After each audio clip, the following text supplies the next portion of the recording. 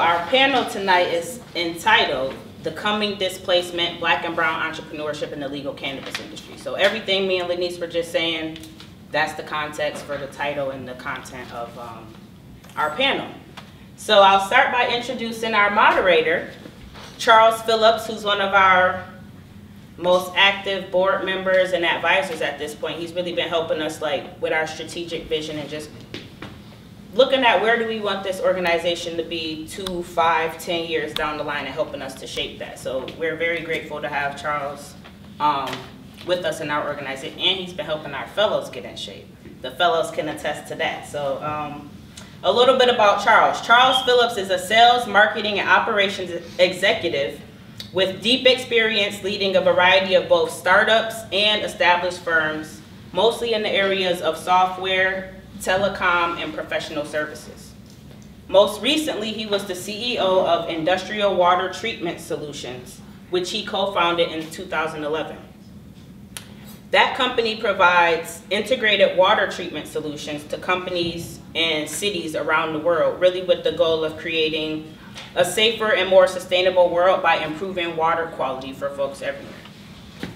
Before that, Charles was a VP at Probitas Partners, which basically, it was a lot of complex financial stuff, but they do international investments. He knows shit. And then before that, in 2004, he founded another company and served as the CEO of Terreo Enterprises, which was a project management and finance company that helped perform emergency infrastructure development, which is basically like evacuee housing after Hurricane Katrina. And then before that, he was the COO of a Turkish-American partnership that worked in the Middle East and did over $10 million of delivery of goods and services in that region. And his background, Charles went to Harvard, got his undergrad degree in government, and then got his MBA from Stanford. So this is our wonderful board member and moderator for tonight's panel, Charles, and I'll turn it over to you. Let's give him I appreciate that. There's a massive, massive disclaimer, which is currently I'm consulting for Harborside.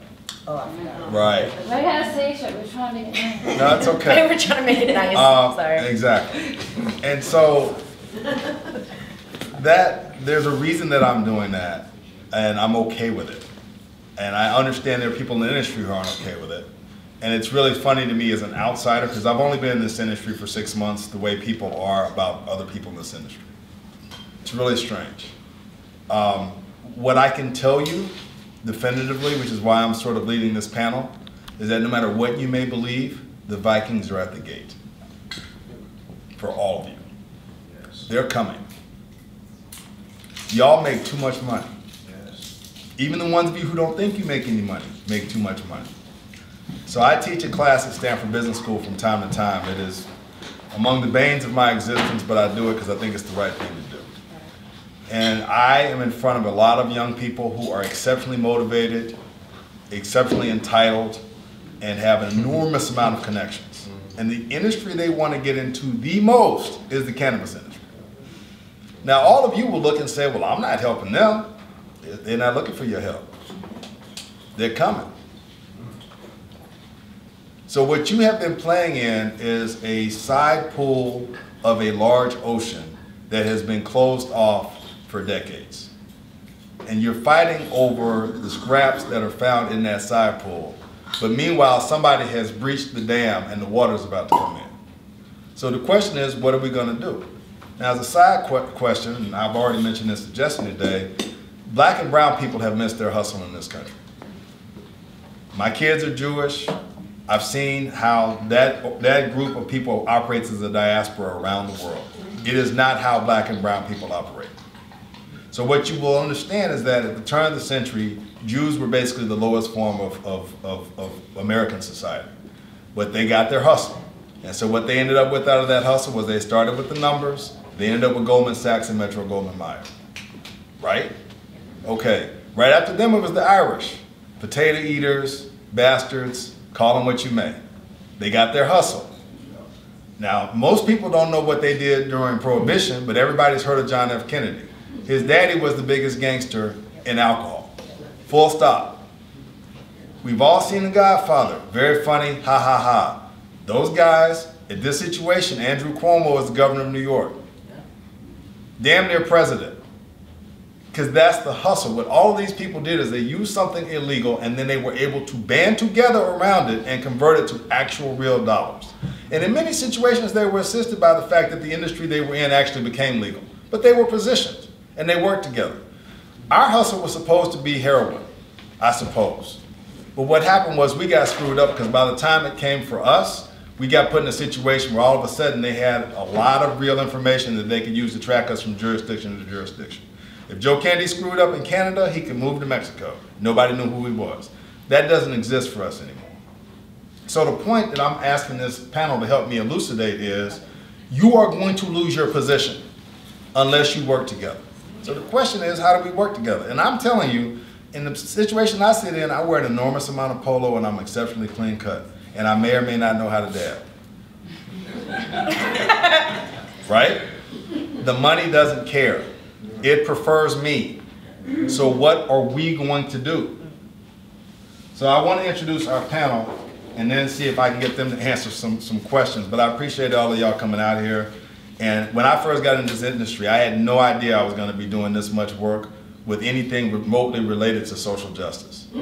But it has been amazing. And I think it's useful, but I think you got to look at it both from the standpoint of how can we help and how can we develop enough of an economic infrastructure for ourselves to survive if we want to remain in this room. Nina Parks is sitting in front of me. I'm going to pretty much read what they've said because I don't know these people, all of them, and I can't vouch for but maybe two of them.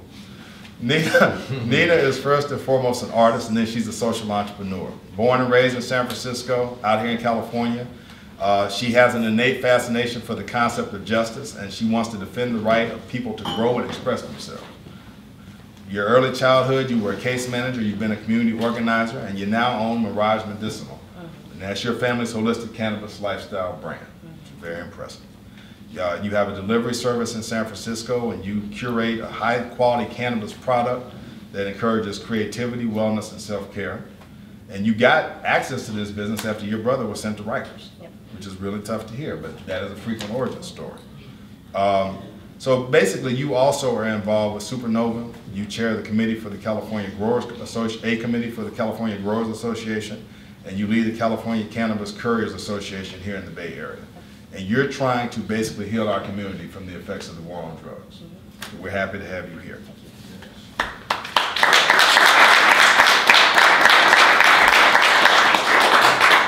Jesse Gordon is the owner of Panacea Valley Gardens.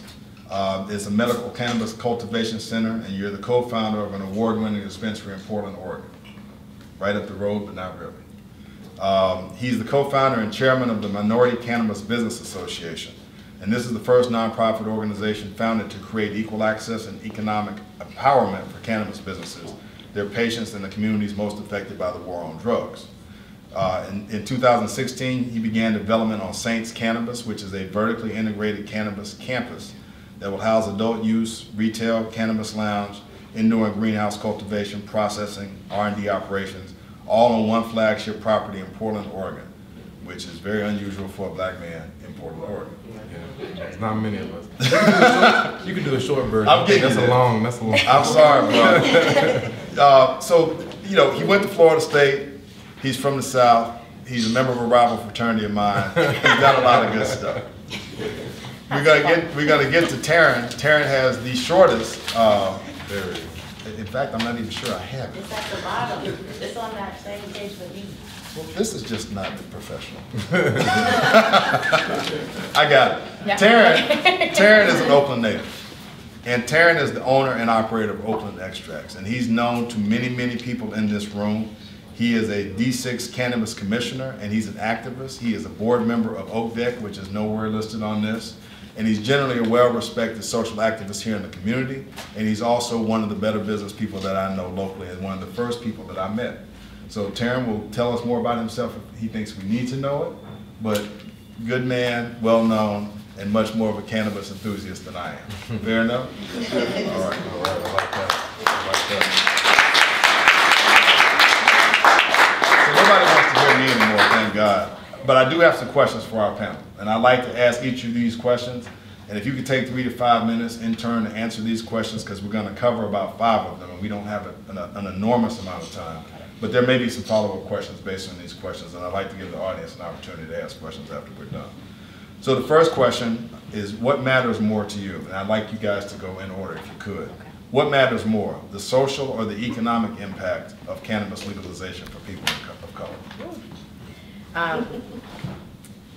I'm an intersectionalist, so I see a lot of things being able to intertwine with each other. And as far as I'm concerned, everything's running on parallel tracks, right? And there does need to be a merger of it all, especially because Prop 64 ran on a campaign saying that there was going to be social justice solutions for what happened previously during Prohibition, right? They said that there was going to be expungements. They said there's going to be a lot of other things that aren't even being talked about as we move into legalization. They're just talking about business right now in all of the assembly bills. There's nothing in regards to social justice. So both of them need to run simultaneously as far as I'm concerned, because that's what they promised with it in their campaign. And they commandeered a lot of our activists that are big prison abolitionists and all these other things to back the bill. So I would like to see them not turn them into liars, you know, because I respect those people. Yeah, so as far as I'm concerned, both of those things are very, very important. I can expand on that more, but I know that we have a lot of questions to get through, and I'm sure I'll be able to answer some of those other things. If you had to choose one. I can't. You're gonna have to. No. I'm an intersectionalist. I don't have to do anything, and I'm a middle class mixed kid, so I don't have to choose anything. So I'm all of that at once. There's a whole lot packed in that. Sir, what do you got? You know, I agree. I think we're in the one industry where one is going to automatically maximize the other. The more good and social good we can do in the community, the more the industry will grow, because this is a large demographic of cannabis users, a lot of ideas, a lot of things that can take the industry and needs to take the industry to another level. But also, on the other side, of course, economic opportunities and the ability to build new infrastructure in these communities with cannabis dollars to put money towards expungement, to make differences in people's lives, differences that were caused by social justice issues. I mean, it very much is intertwined. But I guess if I had to pick one, I would definitely say the economic piece is most important for us. There are generational repercussions that have been caused by cannabis prohibition. And I think the only way that we'll be able to truly combat that within our community is with generational wealth, you know, the ability to raise us up to another level to where we do have the ability to give other people jobs or to leave something for our family when we're gone, as opposed to leaving bills. So I would definitely say that the industry and the growth, the ability for it to make money is the most important for us to access in some way, whether it's ownership, employment, or by making sure that some of that money, like it's done in California and in Portland, is funneled directly to the communities that have been targeted. I would say economic. Economic leads to long-term social justice changes. If we just have social justice changes and we don't have the money to back it up, it just came on someone else's whim. And then once their whim passes, the social justice passes with it. If we gain control of the economics of the situation, we can choose to make these decisions long-term because they're invested in our, as part of our community's interest. And so as long as we have economic control, we can control the social change. So my next question, I'll start with you, is, Taryn, do you view the participation of people of color in legal cannabis as a form of reparations? No. Basically every brown person suffered under the effects of slavery, or every brown person that his family descended from that, or every brown person, because even whether the family descended from it or not, you kind of grew up in an environment where you under the weight of the assumptions and power of racism and all that kind of stuff. But not everyone is going to access the cannabis industry, and not everyone's going to access the benefits of the cannabis industry. So those that choose to be in the cannabis industry and pretend like this is reparations for all are going to insult a lot of people who want to have no interest in the cannabis industry, yet still feel the effects of slavery. So trying to overlay those two, I think, is a bad thing. And also, the term reparations is so divisive in our culture. It's not going to really get the job done. Like, we're trying to gain economic control of an industry, and we start talking about reparations, and that just triggers something in them. Where, oh, they're victim, they're crying, they're whining, they're begging. So I mean, reparations are a conversation that need to be had, but I would have those as there's two separate things. Yeah, I agree with that. We had a Vice article that came out about our model policy that essentially is not about giving, I mean, from an MCBA standpoint, we don't think that there's a way to make an unfair policy, an unfair like process of deciding who gets a chance to get into an industry that, you know, has the ability to shake out on its own, that does not cause, you know, more children using cannabis based on statistics, does not cause all these fear-based things that require us to try to limit this industry. We don't think that that is going to help. So I mean, if you limit licenses, you try to control an industry, it's not good for the progression of the industry or for the people who want to get in, because ultimately when you have license limits, big money is going to find a way to make that, you know, make that happen. You know, whether they need to structure it this way or that way, and I've had discussions about this with money and with political favor, you know, a license system, no matter how objective you try to make it, is going to be infiltrated. So, you know, we don't think it's about asking for something extra. You know what I mean? We don't think it's about, hey, saying, hey, give us something that you don't give everyone else. We want an equal chance. I think that's the best way for us to get into the industry. You know, we want everyone to be able to get in, not just people who are ready right when you turn something in. You know, it takes a lot of time. So when you can do that, I think, and focus less on asking reparations, right? So you can be right or you can be effective. You know, if we want to claim reparations by the truest name of the word, then it is reparations in a sense, but only regarding tax appropriation. Making sure that we can recognize and reconcile. That's what we say. We don't say reparations. We say recognize and reconcile. Vice loved to put that in our article with reparations. We didn't say that.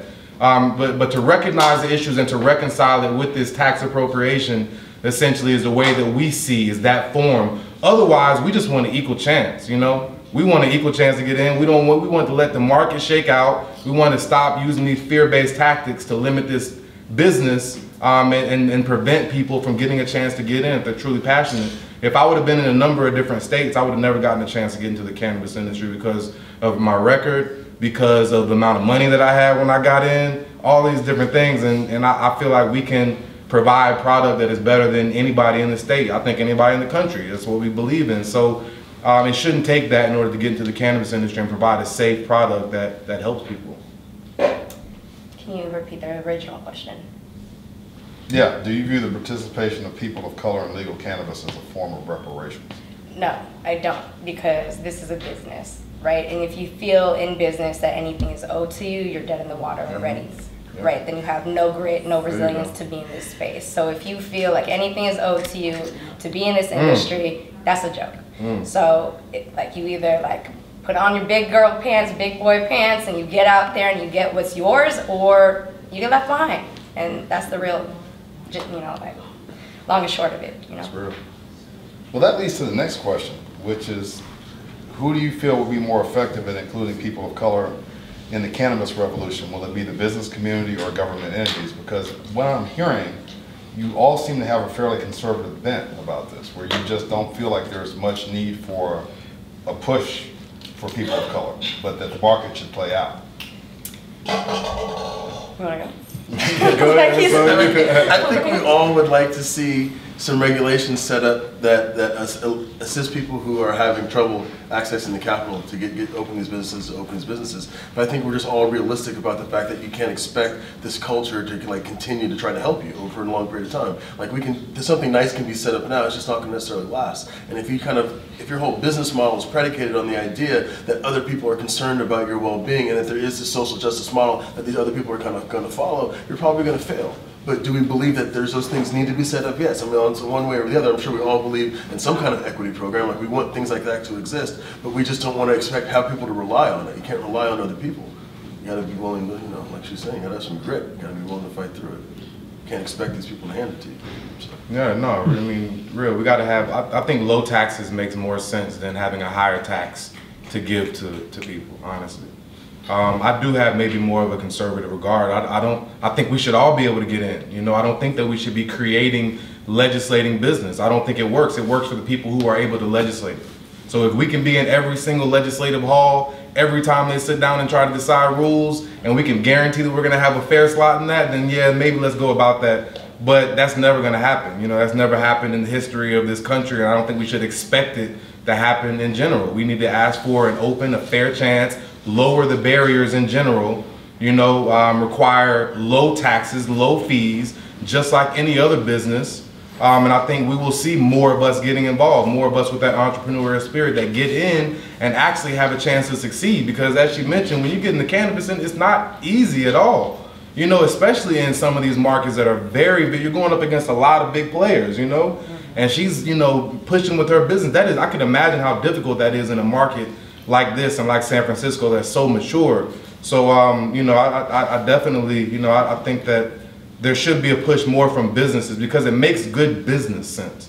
That's the key. The key is not how can you give us something. The key is your business, your industry will never grow the way that it can. It will never be sustainable. You will never access the real true consumers if you don't take some of these things seriously, if you don't recognize and reconcile the issues that have been caused by cannabis prohibition. Then your business won't grow. You know, and we want to show you that. We want to prove that to you. And by doing that, people will definitely follow, you know, follow in. I think it's more true in this industry because of the history. So the more we band together, I think the business will see, and I think that's happened in a number of different places. People recognize this is an important issue, and I think that's where we should have our push from a business perspective. Because again, I don't think, you know, regulations are really gonna help us. All right. This is funny because it speaks to what my daily life is like. Because I run, wearing many hats daily. At one time, I'm running my business, right? So I have my small business owner hat on. And then the next minute, I have my working with a lobbyist to make sure that I'm written into the bill, like, hat on, right? So my business is delivery, right? We have no definition in any of these new regulations for my type of business. It's non-storefront delivery, I mean, non-storefront dispensary, right? The new regulations that came out, right? We've been, I don't know about you guys, but we've been knee deep in reading policy lately, right? And if that's not something that you guys are into, I definitely suggest that you find a friend that is, or start coming to Supernova meetings. We do have one at the end of this month, May 25th. We'll give all the information to Lenice. She can send everything out to you guys. But it's important, right? So within those regulations, there's only definitions for a delivery employee, which to me is like a stab in the gut, because I've been fighting to have this business over the past 3 years, and I am not going to become an employee for somebody. So this is where I said both of these things are very intertwined, because we need money, right? And we're going to get that money through our businesses, right? And then we need to band together, because no one business has enough money to be able to fund a lobbyist every month in order to ensure that we're going to have our language that we need to make sure that we can survive in this industry written into it, right? So now what the Delivery Alliance is trying to do, or now it's the Courier Association, names, it's kind of like gangs, dude. All of these associations are like gang wars. Anyways, or Game of Thrones, whichever one. But we're currently in the market to find a lobbyist to be able to construct language to be able to push forward, right? And so we're having to band together with delivery services from San Diego all the way to Sacramento. That's going to be a fight, and it's going to be a lot of different places that we're going to have to inject ourselves. There's a budget trailer bill, also neglects to add our language in there in order to find money to ensure that we're going to be okay. And then there's one other piece of legislation that has our definition of non-storefront dispensary, and that's the only thing that we're banking on. And we saw how things played out last year with AB 1575, and they just got tired of it because it was like so much packed into that bill that they just ended up throwing it away. And this bill, AB 64, that's supposed to integrate the medical and the recreational framework is what this bill is, and it also has a lot in it, and that's the only thing that we're to bank on. We're not going to do that this time. We learned from last year, we have to do something different this year. So Both of them are really important, and both of them have to run simultaneously to ensure that social Well, justice happens. what you seem to be highlighting, Right. and what you all are highlighting, is that these are really complex issues. Right. However, it can be very difficult for communities to coalesce around complex issues. Correct. Yes. So it it's a may challenge. seem as if there's an opportunity to highlight a couple themes Right. that will let the community coalesce around them. Right. So what you just described is horrendously complex, Right. but it's also very personal to you. Right. So you care about it at a level of granularity Right. that may not make sense to the room. Totally. Oh, so here. Thank you for bringing me back to center. Well All right. So here, the thing is, delivery is important. Delivery is a very important piece of this other ecosystem that needs to exist within cannabis policy, right? That ensures small businesses have a playing field to even be on. Having delivery service also will allow for the small cultivator, the small edible manufacturer, topical manufacturer, dab maker, right? All of those people to have an outlet. If we are written out and all those fees are put up so high, because for the manufacturing licenses, right? If you're making 100K to like 250K, you have about 7.5% of your income that's going to be put to corporate tax. However, if you're a business that's making like Harborside that makes like 2 million a month, damn near, right?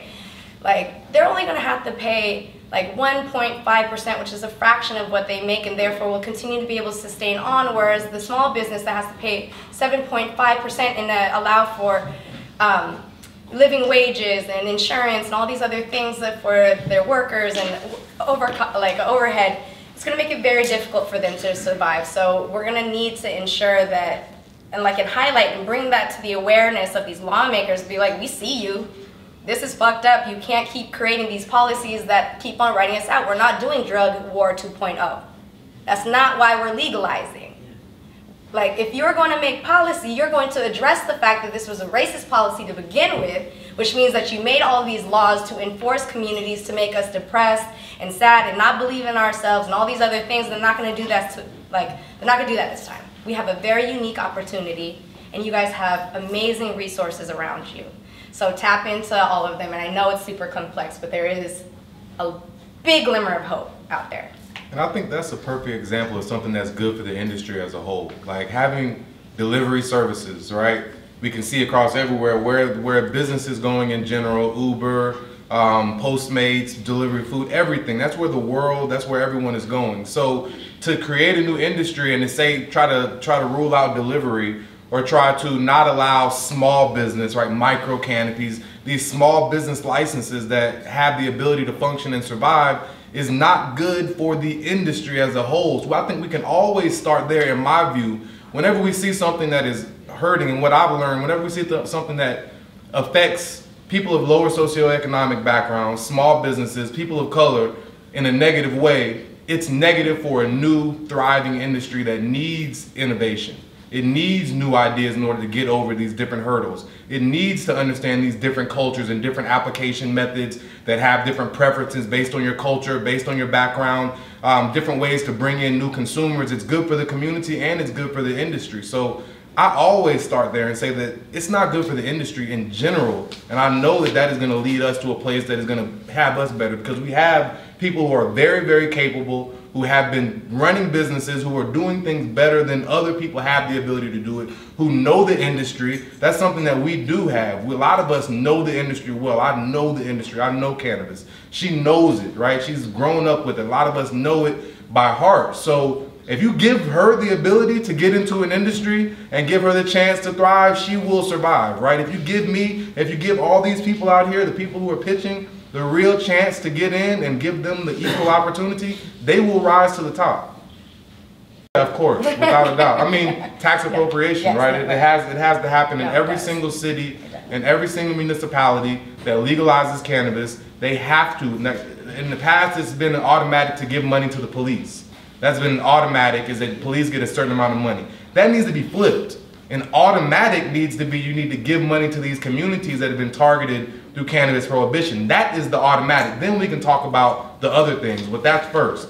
And if that happens, I think that is one of the biggest ways that we can see real uplift in our community, is to put these dollars there so that first they can understand that the cannabis industry is doing good things and can do good things, and then we as an industry can say that we actually did something that was worth it, and we can look back in 20 years and 30 years and see how that made a difference in these communities, as opposed to having these little basic programs and things that sound good that aren't implemented correctly, that ultimately don't mean anything, and that, you know, really just are in place to get a vote passed. Taryn? I think I started off the answer initially. I agree that delivery is important. It's the lowest barrier of entry for people getting into retail. We need to protect those kind of avenues for people to get involved in it. I think that we can't rely on business to do the socially responsible thing, but we do need to focus on being business owners. We do want to try to influence policy and politics as well as we can, but we can't rely on that. But we don't want to ignore that either. So we do need to be engaged politically as well as we're engaged in the economic side of things. So as much interest and focus as we have on building a good business plan, we should know who our local representative is. They should know our face. So we should kind of be involved on both ends. We should strive on both ends, but neither one side nor the other is going to save us. But I think us being good business people and focusing on the business side and coming together as business people and working together is extremely critical. And that's something that I don't see enough of. I see a lot of people trying to be politically engaged. I see a lot of people talking to being politically active, but I don't necessarily see as many people trying to come together with their small business as well as they could. Well, that leads to the next question. So when I hear you, it feels like there's a synthesis, and I keep hearing this. It's sort of business needs to do this in conjunction with our pressure on the government. Yes. Is that reasonable to say? Yes. I think that my question is, how do you put the pressure on the government, which is the next question. And so, you know, a lot of other situations, people engage in civil protest. You identify issues and then you march, you boycott, etc., to ensure participation. Do any of you have a view on that? I mean, so I'm sorry, politicians don't care about the interests of the coal companies because the coal miners are in the streets, you know, waving flags or you know, picketing. They care about it because the actual coal industry applies financial pressure on them. So if we want something done by the politicians, it's not just about being in the streets protesting, it's us getting our money together and lobbying and putting pressure on those same politicians. We can't just go begging to them, we have to, like, you know, appeal to them with some force, and force with politicians looks like So are you finance. suggesting that protests in the streets will not work? No, I'm suggesting that we need to be more focused on getting our money together and acting on that end, because I think they're more responsive to money than they are to protest. We do need to have protest, we do need to have the activists actively involved, but as much as the activists are involved in the street, the people who actually own the businesses need to come together, throw their money together, and be active on that front as well. I didn't mean to cut you off. No, you didn't cut me off at all. That was good. I mean, we have to understand how strong, I mean, everybody needs to understand how strong of a position we have right now in this industry. Look at the statistics.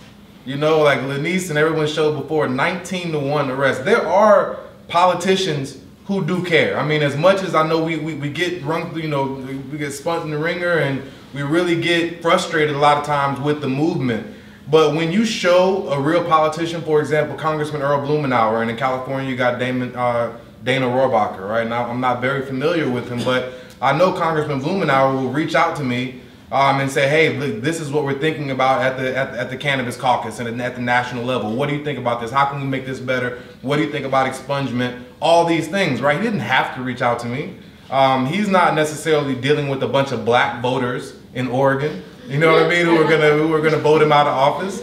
He's not going anywhere, you know, but he cares. And I think that we have to understand that, and I know, again, we have frustration with the white and the black and all that. I think from an MCBA perspective, since we started the organization, we've gotten so much assistance from white people, you know, from legislative officials.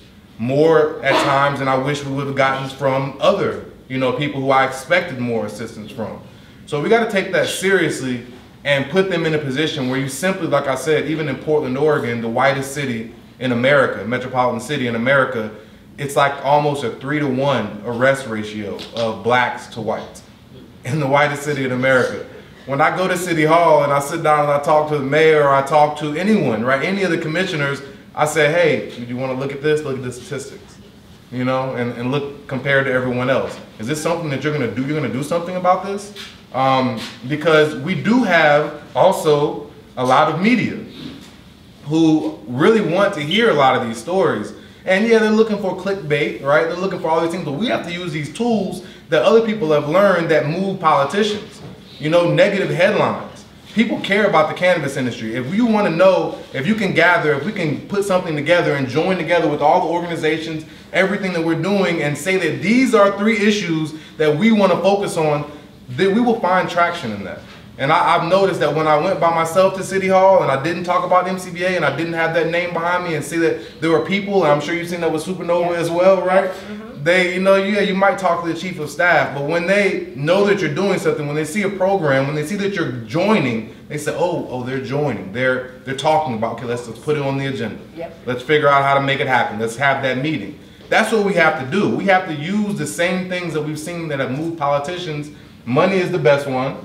Right? And I think we understand that. He's right. We need to organize businesses. But those are some of the other things that we can do now and really join together, use some of this media attention and put pressure on some of these politicians. But we have to be at the table and we have to know what's going on. I applaud Supernova for what they're doing in Oakland and really being up on that. That's one of the best things that you can do, you know, is really be at the table, know what regulations are happening.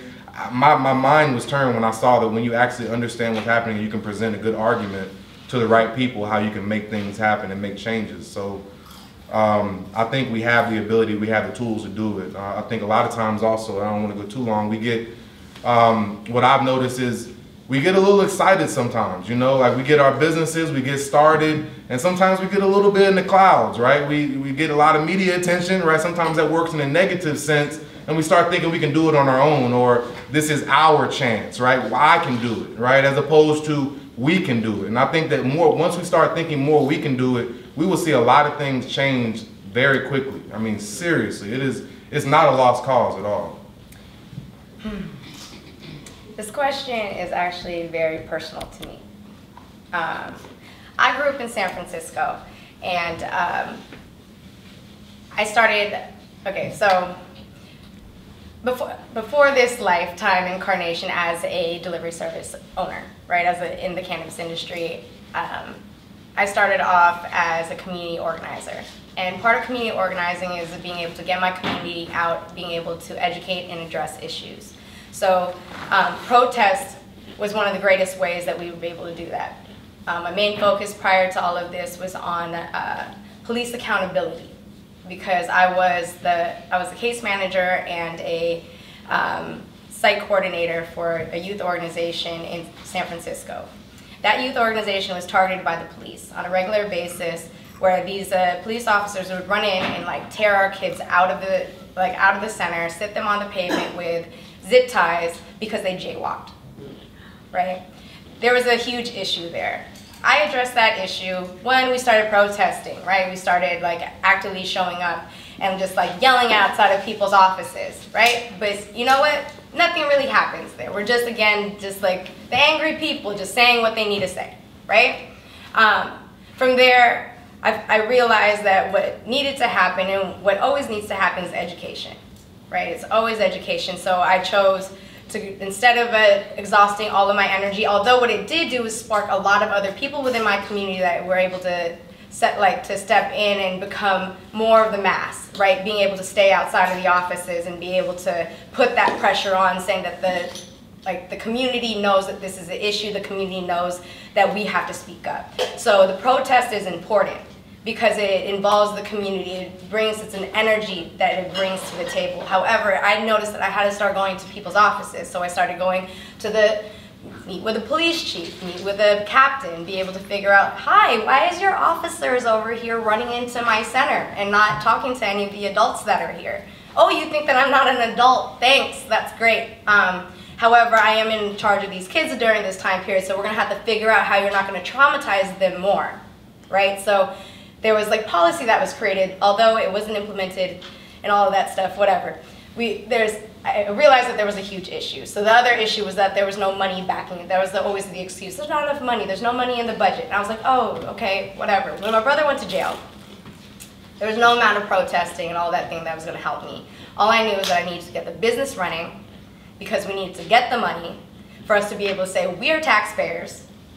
You're not putting my tax to giving police officers tasers. Sorry, no, you're gonna take that money and you're going to do the CIT training, which is crisis intervention training that you have not made mandatory for the entire police force, but you say that's there and you use that as a crutch saying that you're addressing the issue, but you're not, because it's not mandatory. So I realized that having the business and pushing on that front is the other effective way, but like it wouldn't have happened without the protest also simultaneously. So again, intersectionality is my specialty, and I know that's like the thing is like the middle ground is where people go to die, you know. So at this point, I'm realizing that business and us getting economic power in order to make these changes is really the most effective thing. Education to our community and empowering them to continuously speak up, and that's usually through the protest, is also very important. But if we want to see long-term changes, I'm half Filipino, half Jewish, by the way, so I can understand your Jewish analogy. Ashkenazi supporter. Ashkenazi, I'm pretty sure. Yeah. Good job. Yeah. So it's hard. Like, we need people out there in the street. We need the protesters. We need that, but we need even more now than ever. We need people that are going to push on the economic level to be able to push on the political level. You know what? Normally, I would have disagreed with you. You know, I mean, not disagree, but brought up a different example of what's been happening in Portland. Is people have been trying to, or they've been showing up at the mayor's house, and you know, outside his house, and then they want to get a meeting. You know, and that. Right, then he's not going to necessarily, right, they're going to try not to happen. But the cannabis industry doesn't happen without people protesting, right, without people making noise. I mean, even in Portland and Oregon, when you're in the legislative hall or whatnot, and you're talking about a new policy, you can almost see the legislators, the OLCC, whatever who it is, the commissioners, whenever people say the patients are going to go crazy over that, right? You can almost see people like, oh shit, we don't want the patients out here outside of our door, you know. So I mean, it does make a big difference. It kind of, you know, brings something to reality, or something that's going to be a problem, right? And they need to handle it. But also, they thrive on us, or a lot of people thrive on us not knowing the system, you know, not knowing when the meeting's going to happen, not knowing when they're sitting down, you know. They love, I mean, I promise they plan on it. You know, they don't think that we're going to organize. They think we're going to maybe talk, but they don't think we're going to be at the meeting and have the information that they need in order to make a decision. They really don't think it's going to happen. So when we do, I think it does make a difference, especially in this industry, when we have the history and the numbers behind us to really make sure that we have a very, very strong, legitimate case. Well, I think that's what we got. We got about 10 more minutes. We'd like to have people ask a few questions. Are there any questions that you have for the panel? Anyone? Yes, sir. So I'm wondering, what kind of, drawing from what you've learned in communities where prohibition is being eased or reduced, what are some lessons that we can draw from the experience in these communities that can be used in places where prohibition is going to remain in effect for a while still, in terms of empowering the communities there, and you know, sort of the stuff you guys are talking about addressing policing and ending aggressive policing, or just kind of community organizing and cannabis as playing a role in that, but in places where, you know, to be realistic, prohibition's probably going to be around for quite a lot longer. So you're speaking of like other states Yeah. that have. It's a long journey, but education is always going to be at the forefront of it, right? So even being able to go into, first off, taking it on a really small scale, talking to your friends and family about like your own personal cannabis use, and then being able to get them to become advocates for you. That builds your support center, because after you have your support center, you actually can have the ability to go out to do the other things. Because if you go out to do these other things, then I'm going to say after this, it's going to be very hard if you don't have your center of support. Okay, so after that, you start to go talk to your legislators, right? Which is also an exhausting process, because you're always going to continue to repeat yourself over and over and over again. And if it's a prohibition state, then you're going to have to repeat yourself for years. Okay? And you can't get tired of the message. You have to always repeat the same message like it's brand new and you're still excited about it, even though you're not. And that's where like your core group goes to help you to gain that energy back to go out there and say that again. Squad up. Yep, exactly. And then from that point, like talk to teachers. Like how do the teachers talk to their parents? Like talk to the counselors. How do they like educate the people in the school about it? How do college people, like kids, think about it? Go to the college campuses. Start talking to like the youth out there. Do they feel that this is a social justice issue? Is it a matter of economy? So talk to the different departments, right? Department heads, and be like, maybe we can just start this conversation. Let's have a study like where these students look at Colorado, Washington, and California, and everybody like studies the policies and or the economic development in those places, right? So education is always going to be the place that's going to help to create these avenues. Get to know your city council, and I would go talk to them not just about cannabis-related issues. If you know they're not going to want to hear about cannabis for years, let them just get to know you as a concerned citizen.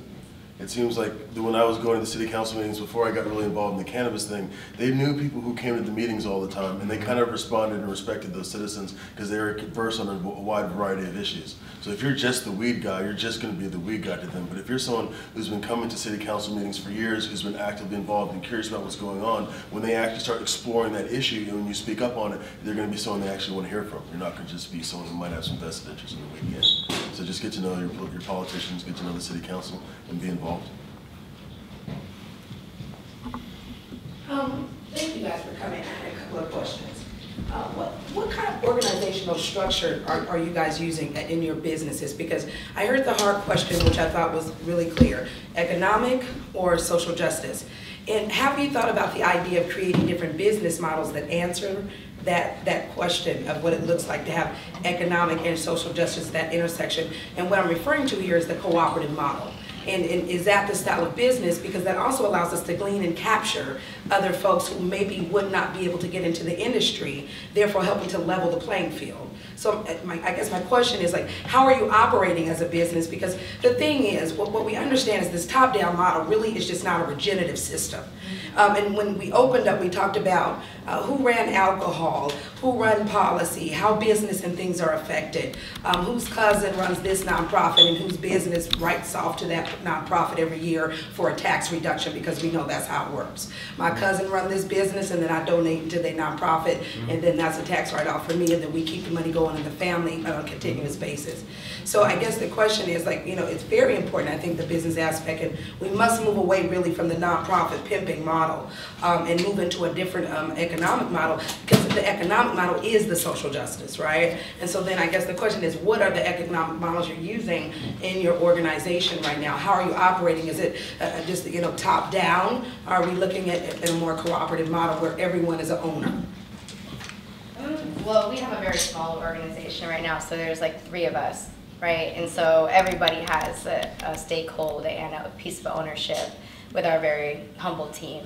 As far as our business model, we work with other small businesses, so other other cultivators that we relate to and share our value sets, right? Because right now we're really like in an infancy stage, right? So I mean, literally at the end of the month, I have my own investors pitch where we have potentially this venture capitalist company that's like, I don't know, former NBA players or whatever, that I'm hoping to be able to fuel some energy, some money into what we have to even be able to figure out the next phase of what our actual business structure is going to evolve into. But right now we're trying to get to the point where everybody eats, and like our small growers feed into our business, right? Our small manufacturers feed into our business, and everybody has a very symbiotic relationship with one another. Will it turn into a co-op later when we try to go for our 10A licensing? Quite possibly, because that would be like cultivation and and retail sales, right? So we would have to have a greater cooperative model in order for us to actually run that in a way that is like stable. So I believe in the cooperative model. It's not easy to get to. If you talk to anybody that has even worked at like Rainbow Grocery or anybody, it's a very like emotionally draining process. However, it is something that helps all people rise up in some kind of way. So we're working all those pieces out, but we'll see what happens at the end of the month for us. Yeah, we have an S Corp and a C Corp as well. I haven't really looked much into cooperatives.